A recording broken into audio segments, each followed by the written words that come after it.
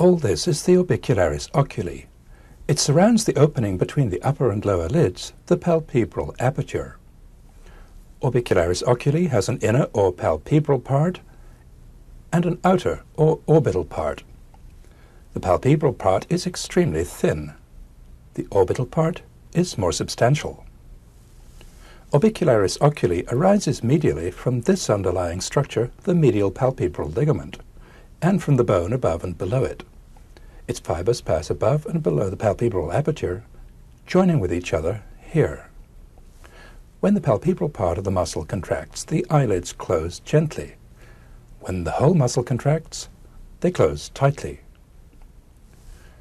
Opening the eye is caused by elastic forces acting on the lower lid and by a more deeply placed levator muscle acting on the upper lid that we'll see later in this tape. Now we'll move down to look at the muscles around the mouth and the nose. The opening between the lips, the oral commissure, is surrounded by the orbicularis oris muscle. Here's part of it. The orbicularis is joined and overlaid by several other facial muscles, which we'll remove from the picture for a moment. Here's the orbicularis oris by itself. Its more superficial fibers encircle the oral commissure, some of them arising from bone here. Its deeper fibers are continuous with those of the buccinator muscle, as we saw in the previous tape. The action of orbicularis oris is to close the oral commissure and press the lips together. The deep hollow here between the buccinator and masseter muscles is filled with this buccal fat pad, which is continuous with the fat that covers the front of the cheek. Now we'll return to the picture, all except one of the muscles that pull on the orbicularis oris. Pulling on it from above and behind is the zygomaticus major, which arises from here on the zygomatic bone. Pulling on it from behind is the risorius muscle. We use both these muscles when we smile. Pulling on the orbicularis from above are zygomaticus minor, absent in this instance, levator anguli oris, and levator labii superioris. These arise from here on the maxilla. Together, they raise the upper lip. The most medial corner of levator labii superioris, which goes by this very impressive name, attaches to the alar cartilage of the nose. It does this. Here on the side of the nose is the nasalis muscle. It helps to wrinkle the nose. The three muscles that join the orbicularis from below are quite hard to tell apart. They're depressor anguli oris, depressor labii inferioris, and mentalis. The last two run into one another and are embedded in this mass of fat and fibrous tissue which forms the prominence of the chin. These three muscles arise from here on the mandible. Between them they pull the lower lip downward and pucker the chin. The last muscle we'll add to the picture, the platysma, lies partly in the face but mainly in the neck. Here's the neck as we saw it in the last tape, without the platysma. Here are the sternocleidomastoid muscle, the infrahyoid muscles, and the digastric muscle. Now we'll add the platysma to the picture.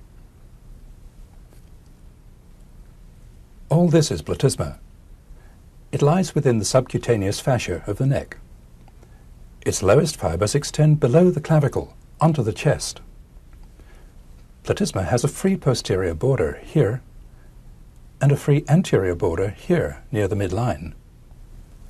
Most of the fibers of platysma insert here, along the border of the mandible, but its more posterior fibers cross the mandible and insert into the orbicularis oris complex. The platysma pulls the corner of the mouth downwards and backwards, producing these ridges beneath the skin, formed by a sheet of tendon that's known as the gallia, or gallia aponeurotica. Two muscles are attached to the gallia. In front, the frontalis, and behind, the occipitalis. The occipitalis muscle arises from here on the occipital bone, above the superior nuchal line. It inserts into the gallia. The frontalis muscle arises from the gallia and inserts into the skin of the lower part of the forehead, close to the eyebrow. These two muscles produce important movements of facial expression. When occipitalis and frontalis act together, the eyebrows rise. When frontalis acts by itself, the forehead is pulled downward in a frown. The full effect of a frown comes from the added effect of these not very separate muscles, depressor supercilii and procerus, and by the more deeply placed corrugator supercilii, which pulls the eyebrow medially, causing these vertical wrinkles.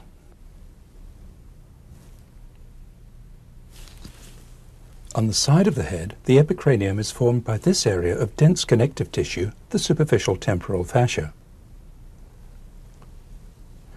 In some individuals, as in this different specimen, the epicranium includes the vestigial auricularis muscles, which can move the external ear. Now we'll add the more superficial part of the scalp to the picture. Firmly attached to the epicranium is a layer of fibrous tissue interlaced with fat. Above this is the hair-bearing skin of the scalp.